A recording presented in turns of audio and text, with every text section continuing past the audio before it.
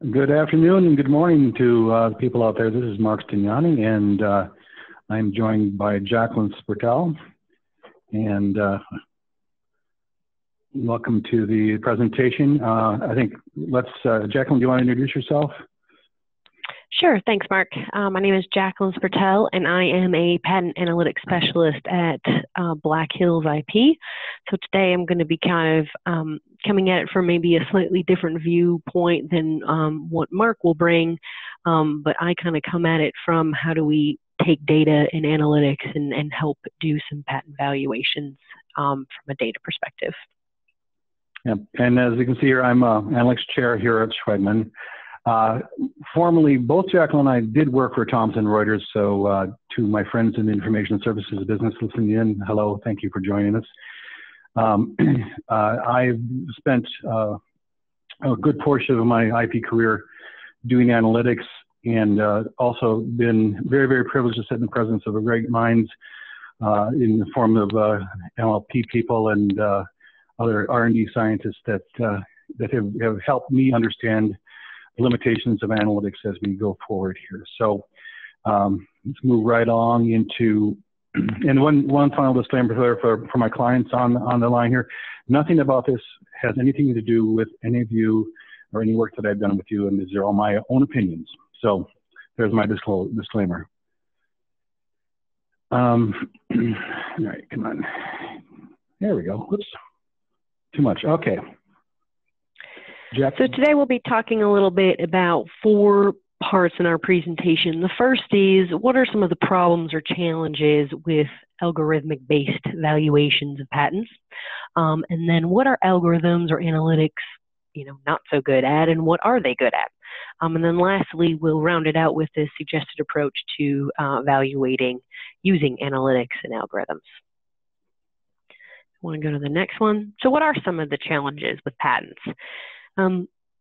First off, they have a lot of intrinsic value.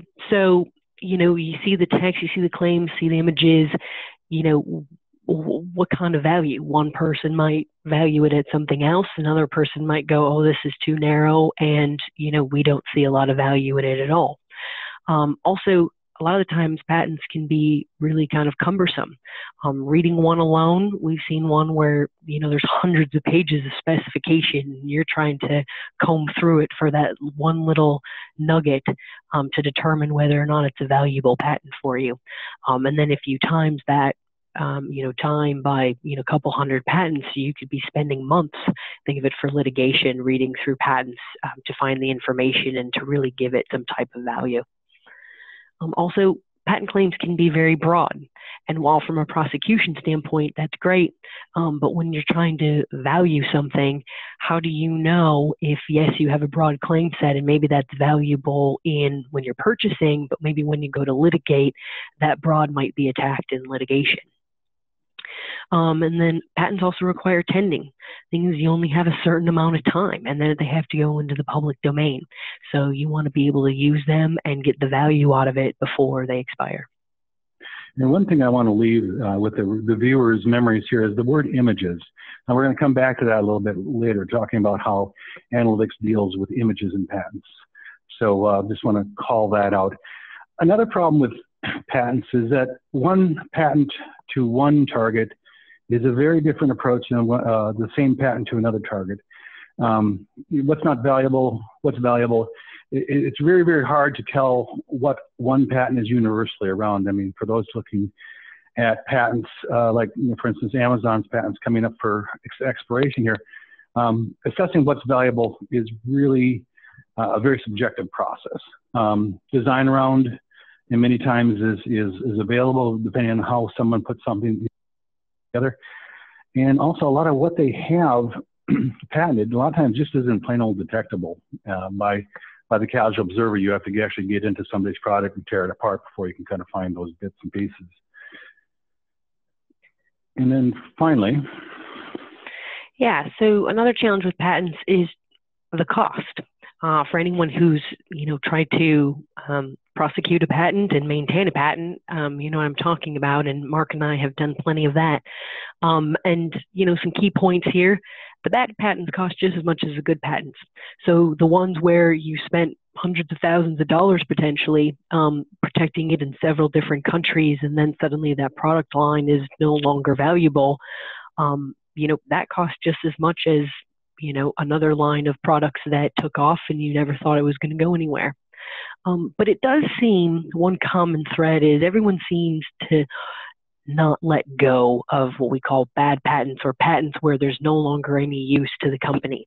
They think at some point, you put it out in the trash can and someone's going to pick it up and say, yep, we found value in it, and they're going to make that $1 million product off that idea and run with it.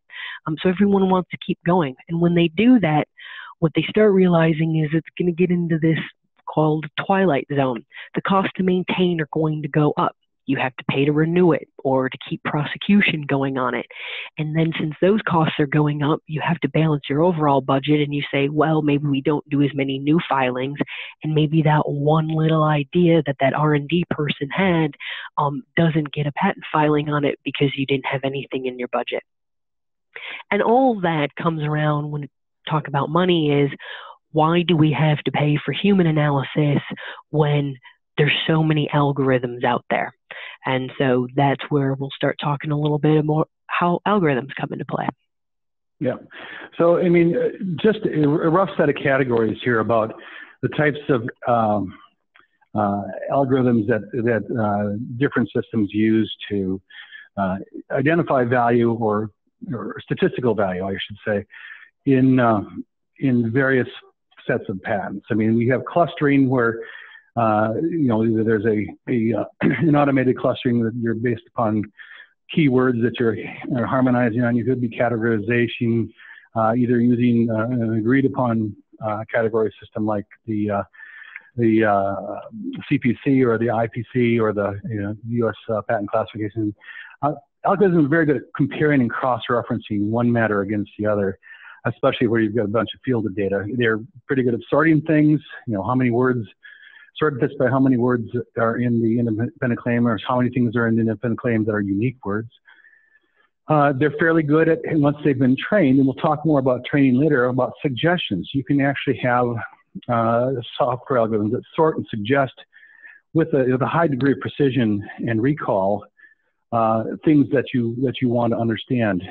They're also very good at statistically presenting things that are fielded data in a bunch of patent classes, and predominantly that. So we'll talk a little bit about those. And Jackie, you had something on data collection? I did. And so what Mark just listed are, some more sophisticated algorithms and what they do for evaluating. In my business, a lot of what I use algorithms or kind of analytics for is to get initially that data collection. So for example, I've done several things where we do data validation. So a customer has a set of data. We then go out and grab it publicly. So we use algorithms to kind of grab that collection of data and do some basic analysis on there. So sometimes I use, the algorithms on a very, baseline sense, and then that can play into the other things Mark just mentioned. Great. So let's start with algorithms. Not just do poorly, but they actually are terrible at. Algorithms don't provide a real valuation of patent. And I really want to stress this. Anybody who gives you a patent strength or a patent score or something, it's just an amalgamation of statistical evidence that may or may not, might be useful, may not be useful. So almost everything on this list is subjective, with some of the stuff at the end being a little more objective. But patents algorithms don't tell you how much a particular target might pay for a patent. It does not tell you subjectively how broad a claim is. There are algorithms out there to judge whether the claim is broad or not, but it can't tell you if it's broad and it's fits the product you're trying to address evidence of use on. It's not going to tell you whether they win litigation or whether someone will go forward and license a patent. And it won't. And that's the thing, is that the patent valuation is still a very, very subjective art form rather than a science at this point. And so we use a lot of the statistical and clustering algorithms to help us start at the most important things statistically, and to help us, find something that wins us faster than having to sort through the whole bucket. Jacqueline, you had some other things here? Yeah. So kind of the bottom two, and again, Mark was kind of coming at it from a patent valuation standpoint, and I am almost kind of the beginning stages of, before you can evaluate a patent, you want to kind of make sure your data's there. So again, this whole comparing data in fields, if you don't have the right filing date, which may again go off of some other deadlines, that definitely can affect the valuation of a patent.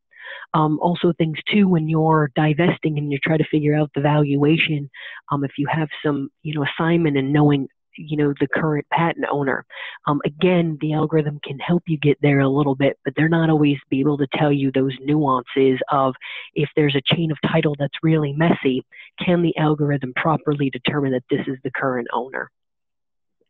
And that's a constant problem, especially when you have a lot of acquisition going and a lot of merger of portfolios. Sometimes there's, or not sometimes, most times there's always an error in assignment chains that needs to go back and be repaired before you go into litigation. So, yeah, I've never had a clean data set. Yeah. So one of the ways that algorithms are mostly set up here is they use training algorithms. You basically use subject matter experts, humans in general, that provide what we call a gold data set. And they go through and they sort documents, and then you sit there and you put your algorithm on top of that, and your algorithm learns statistically how that goes forward, how that should be selected, how that should be sorted. Watson, I'm going to bring up a little later because I had a number of people asking me about Watson and patent analytics, and we'll cover that a bit more later. But algorithms are really much better when they're trained in, especially in the topics that you're looking in. So the problem with patent valuation is nobody has done a good training set of patents and how much they're worth. And you can go harvest statistical, but very few people tell you how much they actually paid for a patent. And there's very few sources of good statistical evidence of what a particular patent is worth and why it was paid for. So just different ways that you can do training here in the matter. Jump on Watson for a few seconds here. This is just a full chart of Watson. The part I wanted to bring everybody's attention to, that there's a small little button down there called trained models. So Watson, of many things it is not, it's a very good savant-like algorithm that can, whip through things that it's been trained on, and it runs through all the different variations, all different various sets. And as long as the model is good, the results come up and better in a higher format and training. An example how a poorly trained Watson model looks here. There's a URL out there that allows you to put images into Watson and see what Watson thinks they are. Here's one where Watson can't tell the difference between a barn owl. They think it's an animal.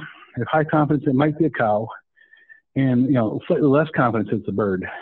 So this is kind of the current state of the art when it comes to image recognition. And remember, images are a full third of your review process in the patents as well, just to make sure you're in the right ballpark. Another thing that happens when you don't train it, I just stuck a patent drawing of a fairly easily recognizable product into Watson and saw what came out there. And the Watson tool came out with, we think it's a study, and you definitely know it's gray. And then they have the audacity to ask, did we wow you at the end of that? So as you can see, not quite ready for prime time in this whole area of things. So this is just, as an example, where the perceived peak of analytics is right now is not very far. So, but Mark, you could just keep feeding those patents into Watson, and then it would be great. We'll replace all of us, right? Exactly. No, I think, I'm not worried about that for a very, very long time. And, for the listeners here, I am coming at this from a law firm perspective.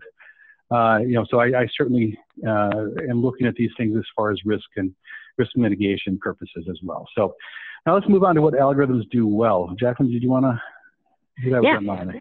Okay. Nope, that's absolutely mine. So there are definitely things that algorithms do well, and here we touched upon them earlier, but clustering words, finding patterns, claims versus, other claims, similarity, even citation impact. That one actually, I really enjoyed the citation impact, figuring out whether or not it came from an examiner, an IDS, how many citations that particular patent has, had cited to it.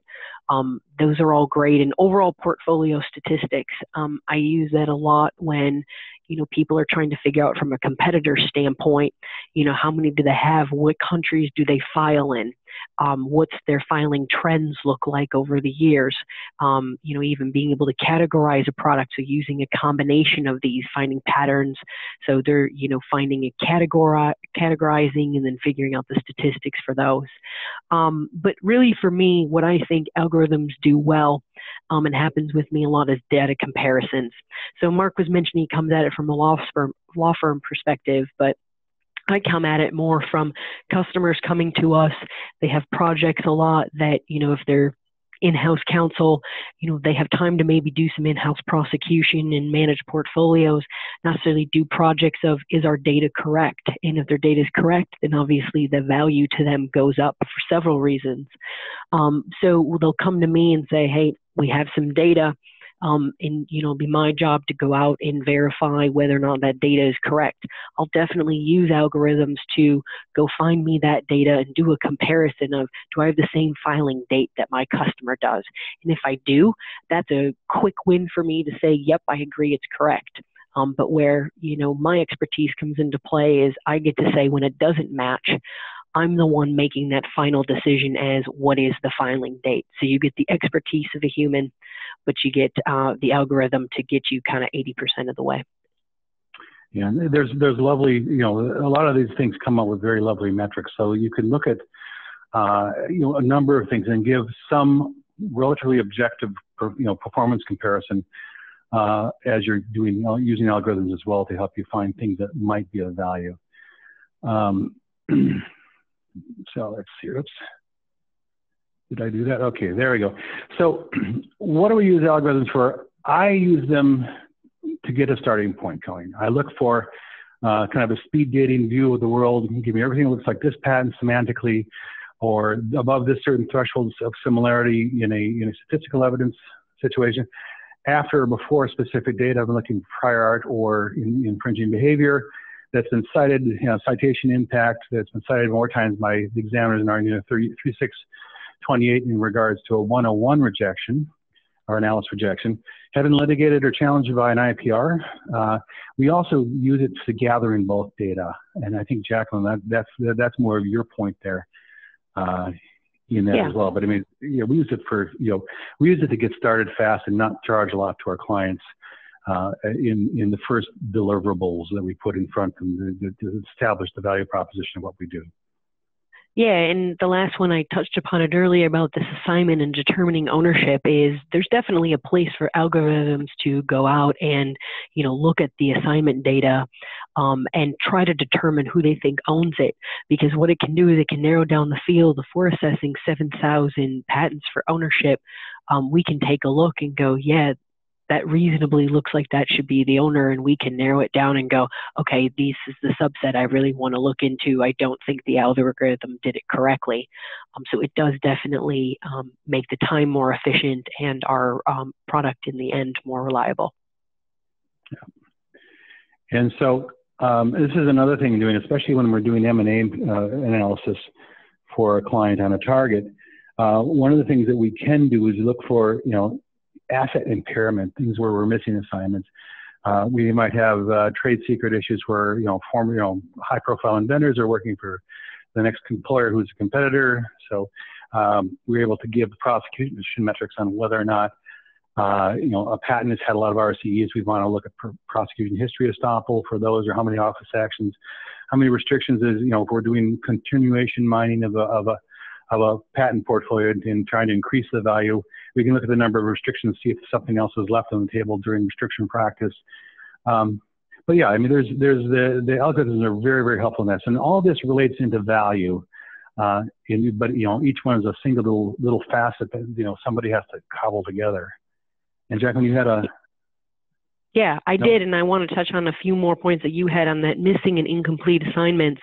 I see this more often than not, that a customer will come to us and say, we know we filed all of these assignments for these 100, but go ahead and confirm that we did.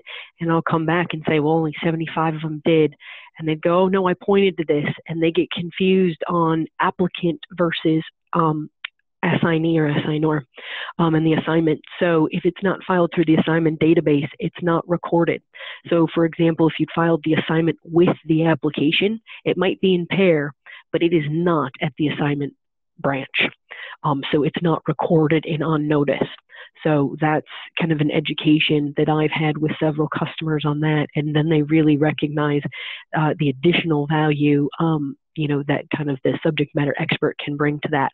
On prosecution metrics, Mark, you pointed out a couple of examples, but I had another customer who did it when they were divesting. They wanted to make sure that when they divested a certain set of patents, that it had an equal set of patents from their standpoint for valuation. So, you know, if they had, you know, 10 patents that had several RCEs, that they were splitting that properly between the two divesting companies on that. So that was a very interesting project, and was great to see kind of that metrics matrix. And the last one here for me, I know most people don't think about this for asset impairment, but again, if you don't have the basics down of your dates and your data, this can definitely affect your renewal due dates and your prosecution deadlines. And obviously, if you miss those and they go abandoned, you can pay more money to revive, or you end up abandoning something that could be of intrinsic value to you. Yep. And the one other thing, as Jacqueline was talking about here, is that we also have the aspect of you know, looking at the performance of various and sundry law firms as well. And we are able to judge you know, which law firm has been doing a better job at certain classes of patents and so forth and so on. I mean, it's hard to say that it's an objective measurement, because I mean, each patent is different and hard to do, but we are able to, you know, again, pull up and see, you know, especially when you're looking at an asset purchase of a competitor or a target company, that, you know, how the law firms do their job, or did they do it well, is also something we can use algorithms to do in assessing the value of a portfolio. So ultimately, subject matter is necessary. It's ubiquitous, because patents say things in ambiguous or less than clear formats. So we don't draw really clear lines in the claim world. Being able to tell whether a patent covers tech X or tech Y requires subject matter expertise. All of these things that I've got up here, I'm not going to read them off, but it really has a great deal of subjectiveness and subject matter expertise required to answer these well and clearly. We always use subject matter expertise supported by machine technology, because we find that the machine does lots of things very, very well, like sorting, categorizing, you know, checking for this and that and the other thing. Whereas someone who's actually got to read the important paragraphs of the patent and compare them with the important pictures and compare them with important claims is still very much a human process. And so we really caution, I really caution on simple statistical measurements of whether a patent is covering someone or not. Because it really comes down to you know, the all elements rule on two fingers. Does this element, is the claim equal the element that's in the product that I'm looking to assert a patent against? Jacqueline? Yeah, all I would add to that is I always think about it that an algorithm is going to get us 80% of the way. And it's up to the subject matter expert to, you know, get that extra 20%, because what that 20% brings is understanding and context to the situation. The algorithm or the analytics tools that you're using do not understand that you're using, you know, I go back to my assignment stuff, that you're trying to divest, and overall understanding what you're trying to get at. And so therefore, how you take that data and how you deliver it could be different if it's in acquisition versus a divestiture versus data verification. So there always needs to be that human component, and definitely a subject matter expert is the way to go on it. And I think understanding really gets you the best quality product. Absolutely. So we're going to give kind of our suggested approach to analytics-supported patent valuation. Surprise, surprise, it's different for each target product or company you're going for. So We like to use machine processes to identify prospects using mechanical, statistical, and semantic means. But then once we look at the target's evidence of use, that really starts to drop us into a human assist, because absent a direct compare and kind of a rare word extraction of a marketing brochure that directly matches up against claims there by machine, someone's got to read this stuff, and we have lots and lots of ways of bringing synonyms and claim fragments and things that are easily meaningful and clusterable to the using machines. But then at the end of the day, the subject matter expert, at least at the law firm, has to kind of bring things together and say, yeah, better or worse or not so much.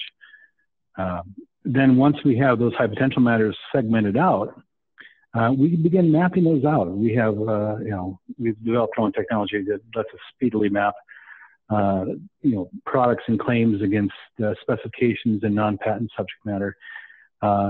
What helps us map against the product first, then map against the portfolio. Secondly, if there's a friendly assertion or a licensing thing to go into play. But once that's all done, once we tell you how big something is, how you can or can't design around it, whether you can detect it or not, this is when we want to suggest you hire someone who actually is in the accounting space and does evaluation as a general practice as well, because the professional evaluation of the matters that matter is both a legal and a fiscal activity. So, this is why we don't feel very good about saying one statistical analysis is going to tell you what your patent is worth, and I think that anyone that says so has a lot of talking to do, hand waving to do to prove it. And then we go back and we rinse and repeat for the next target. It one size fits one in our view of analytic support patent evaluation. We just give you a better result than someone who just goes strictly to the fiscal expert, because we tell you which ones actually have the ability to be asserted. Jacqueline? Yeah, and from my view of the world, a lot of the times I'm even one step removed, and that is I'm just there to provide as much objectivity to the situation as possible. So, for me, I may understand that a divestiture is happening or an acquisition is happening, therefore that's how I'm doing this assignment. But the outcome of that, I'm not tied to that. So I just produce the data and I explain it. And it is up to the company or the client to kind of interpret that the way they need to for their product. So my objective is to get a deliverable that they can act upon, and that they don't have to do anything else but take a look at that and make a decision, an informed decision. And so with, a certain level of expertise and understanding, you can get that to the customer in an efficient way, and then they can make their decision, because of course that's not their everyday job, is to evaluate patents. Normally people have several other things on their plate if they're still managing other portfolios or things of that nature. So, they want to be able to make a quick decision, but an informed decision. So from my standpoint of doing a lot of data verification and assignment work, that's really what I kind of value my job and the role that I think I play for my customers. Great. And this is where we're at the close of our formal remarks here, and I want to open it up for questions here. But did have one come through as I was listening to Jacqueline close out here. We also do these things to look at kind of deadlines, patent term extensions, and terminal disclosures, disclaimers, excuse me, as well as we're bringing portfolios in for M&A work. Simply because a lot of times because it's so hard to keep things alive when you need to keep them alive and keep track of what additional days you have on something. We also use analytics to help pull out PTA and TDs in our pair data as well. So, and so with that, I'd like to open the floor for questions, suggestions. We have a good number of you out there. So if you have any questions, please let us know. Otherwise, I appreciate your time and patience in listening to us.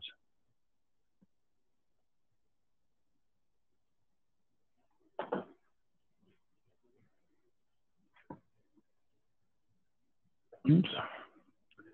Are there any Questions?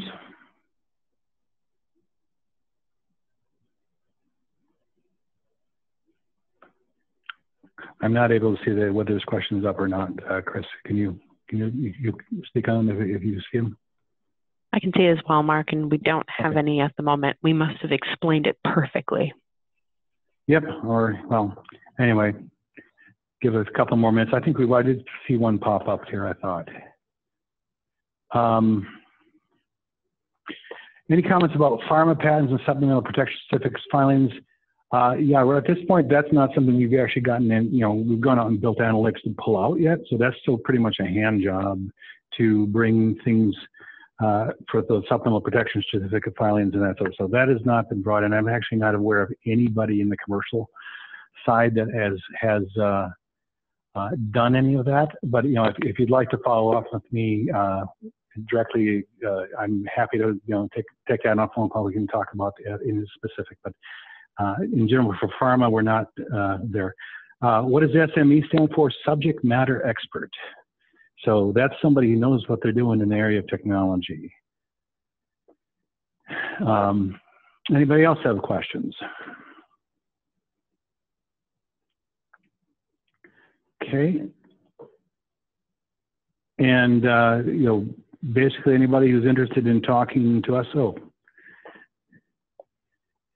Okay, another question here. One time we hear there's a ballpark comment number on what a patent is worth, 100K to 200K for mechanical and electrical.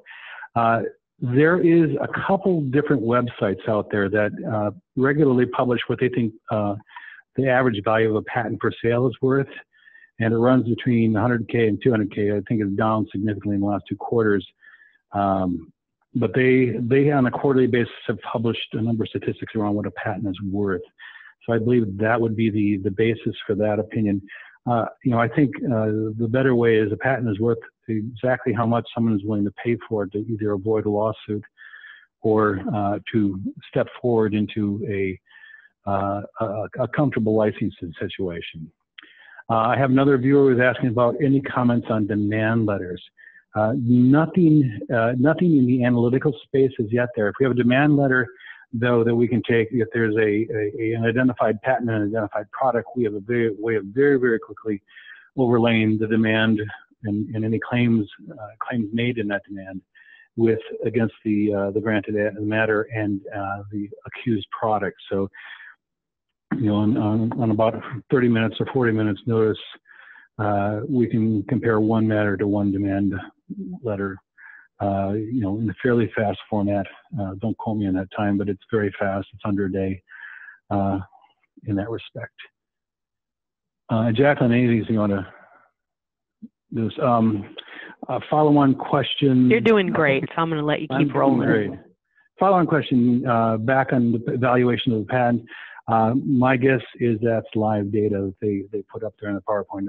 I will actually share with you that source, and we can argue over whether that's a valid source or not. Yeah, but Mark, from our opinions on, our previous roles, it's at least a nice ballpark. It by no means is the end all be all, but I think even from, our expertise, I'd say that ballpark between 1 to 2K, if you're going to go international on filings, is definitely a nice way to get some numbers around it. Yeah, and it's also, it's certainly at least the cost of replacement if you have an international patent family as well. So I have another comment on using algorithms to help define white space in the technology. Here's the problem with white space. White space is a negative space. What is not claimed? So an algorithm that tries to figure out what's not claimed is, I've yet to find an algorithm that knows what nothing is. So that's, the whole, whenever someone uses white space, I have to ask them very clearly what they mean, because when I do white space analysis, I come together with an ontology of questions for the people who are looking at the white space and what they think they want to find. So if I can say, I want to go into the space of, fracking, and I want to know what the white space is in someone using this type of fracking slurry, this type of fracking material, and this type of a borehole in which direction it's going in. Then I can,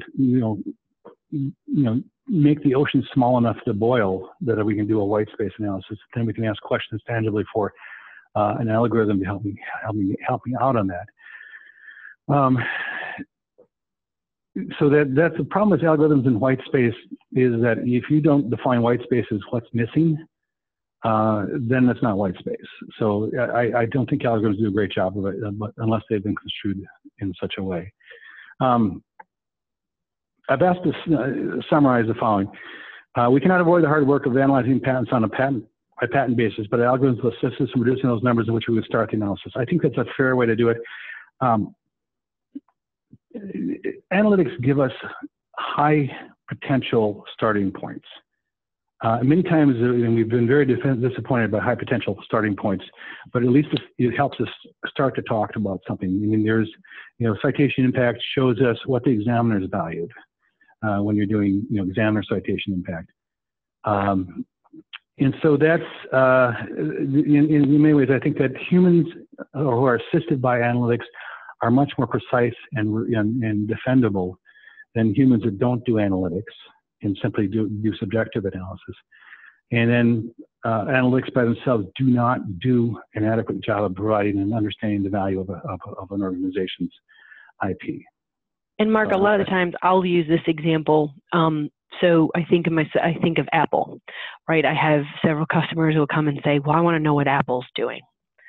That's a very broad statement, right? So how do we narrow that down? And so, algorithms can help us saying, okay, by classification and categorizing that, we can say, okay, are you into hardware? Are you into software patents for Apple?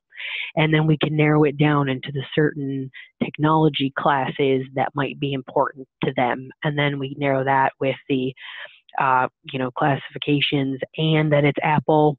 And then we can start taking a look at things. Maybe we start looking at title and narrowing it down. So when we are going patent by patent to evaluate it, we're not wasting our client or our customer's time looking at 10,000 patents. Maybe we've narrowed it down to 1,000. So our role a lot of the time with Mark and myself is to provide the value to a small subset and not to a large amount. So using us to help narrow down that. Yeah. And so what we're trying to do is be very efficient with our clients' money. I mean, at the end of the day, we're going to do, here's the best starting points. If nothing ends up panning out in the high potential ones, then we have a second tier that we can go back and start looking at. But the one thing that we're still waiting for is something like a Watson that can make that intuitive leap and say something that doesn't exactly mean something, and I don't have the thesaurus to do it, and that we have a best guess that these two things are related. Analytics do a very good job of correlating one thing to one thing, but the subject matter expert is required to say that that's meaningful. I mean, there's lots of different statistical jokes out there about correlating two unrelated things there and having a high correlation of it, and sometimes it just is. So it doesn't look like there's any other questions coming in to my audience. And to Jacqueline, thank you so much for doing this with me. And I'm very happy to follow up and answer any other questions you have. The firm's website's SLWIP. I'm in there. I'm easy to find them on LinkedIn. And Mark, two things. One, we should talk about what the next webinar is, but we got one last question very quickly. Is there a consensus that a patent that has many family members is more valuable than a more narrow scope of protection? Honestly, you're probably going to get, if you had 10 subject matter experts, you're going to get 12 opinions on this. I think it depends what your overall objective is. If you want a lot of protection, so if your idea or your customer's idea, you want it to be protected worldwide, then obviously having a lot of family members, if cost were no object there, having a lot of family members and filing in several countries is the way to go, and that's more valuable for them.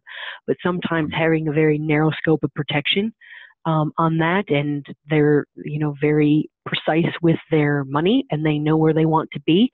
Sometimes that can also be valued for that customer very highly because they got exactly what they wanted, and they swapped that out for protection in other countries. Mark, do you have any thoughts on that? Or yeah, there's a consensus that the company that filed with many, many patent members believed it to be valuable. But one thing that I've found in analyzing many, many patent families is that unless you do your mapping of your claims as you're putting these things through the prosecution, there's a huge number of family members out there that virtually claim the same identical thing. I mean, the claim fragments are literally cut and pasted together, and there's one little nudge or one little nuance that's turned left or right. And so there's a lot of patents that have many, many family members that somebody spent $1 billion to protect worldwide that honestly, I don't think they're worth even the price of replacement on. So, I find that consensus is more informed by statistics than it is informed by actual real claim scope. I hope that answers your question.